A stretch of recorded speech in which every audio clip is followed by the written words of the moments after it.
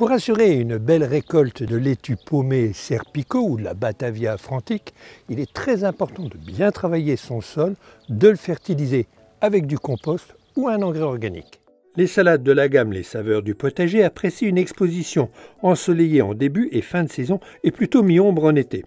Avant de planter les salades, prenez soin de retirer toutes les adventices. Trempez les godets ou les mottes des jeunes salades avant de les repiquer pendant 1 minute. Creusez un trou avec un transplantoir dont la profondeur est égale à la hauteur de la motte. Arrosez le fond du trou, placez la motte en veillant à ce que le collet ne soit pas enterré.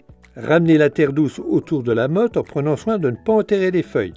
Tassez légèrement avec le bout des doigts. Respectez un espacement de 25 cm entre chaque pied et 30 cm entre les rangs. Arrosez copieusement à la pomme sur les laitues. Maintenez le sol humide avec des arrosages tout le matin ou tard le soir, mais jamais en plein soleil. Binez, sarclez et griffez entre les rangs pour faciliter les arrosages et empêcher les adventices de se développer.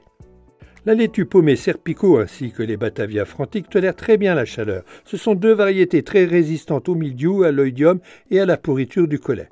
Comptez 6 à 8 semaines pour récolter les salades de la gamme Les Saveurs du Potager et pour en avoir tout le temps, je vous conseille d'échelonner les plantations toutes les 3 semaines pour en avoir tout l'été.